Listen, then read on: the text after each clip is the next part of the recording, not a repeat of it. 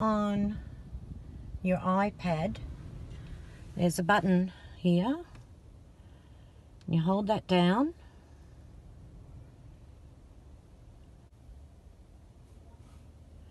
Okay, now, sometimes the driver app will come up automatically, but here's the driver app right there. So I'll press on the driver app.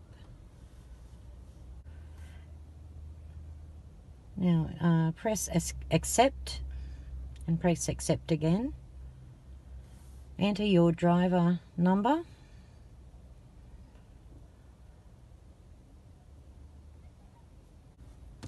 And press accept.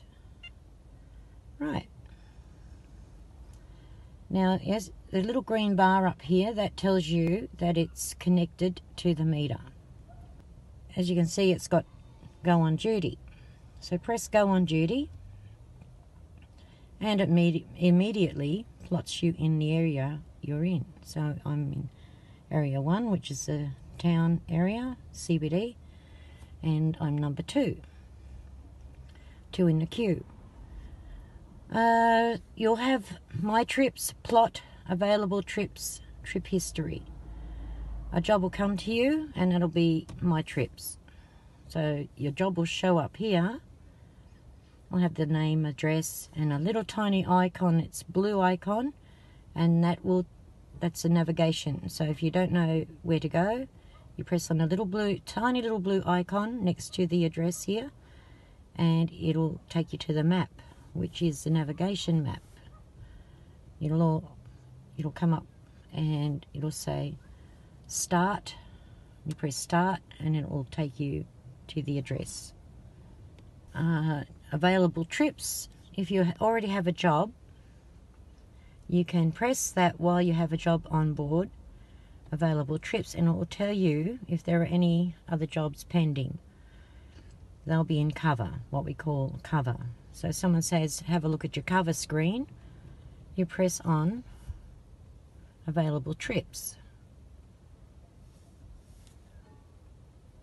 Now your trip history, that will tell you all the jobs that you've had. It'll take me right back from the very beginning when I first started this app. It'll have a record of all my jobs, all the fares that I've done, and any jobs that I've rejected, any jobs that I recalled. It's all on there. Say if you're really busy and you haven't got time to write out a white docket, you can always go back and get your details. Go back, press home again, and go back to the main screen. So we'll have plot. Say if you're in area 2, you can plot in area 2, but I'm in area 1, so I'm going to plot area 1 and press home.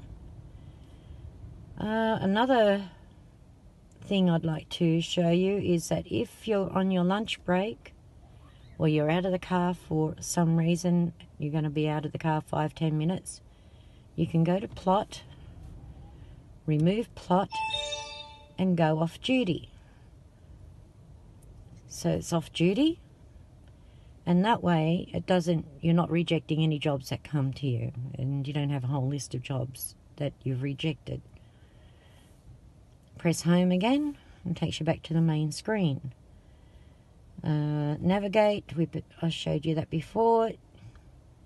It brings up your map. You can type in an address that you need to go to if you don't have it on your screen. Statistics.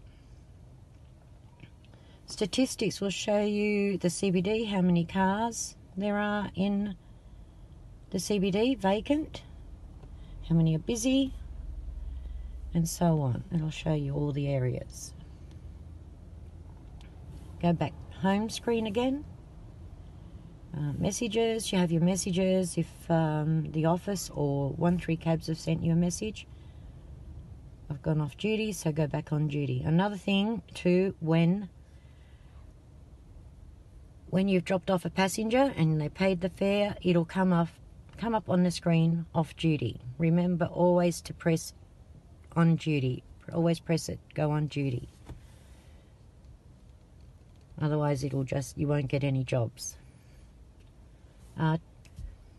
If you need to recall a job or reject a job, go to Trip Issues and it'll have it here. Recall, no job. You turn up to an address and no one's coming out, they're gone. You press no job. Or if you've got a query about a job and you want to speak to the operator, job query, and it has recall. If you have to recall a job, you're at the rank and a job comes to you but a passenger jumps in at the same time, so you want to recall the job, you press recall. Yeah, so it's pretty simple. You'll get the hang of it very easy.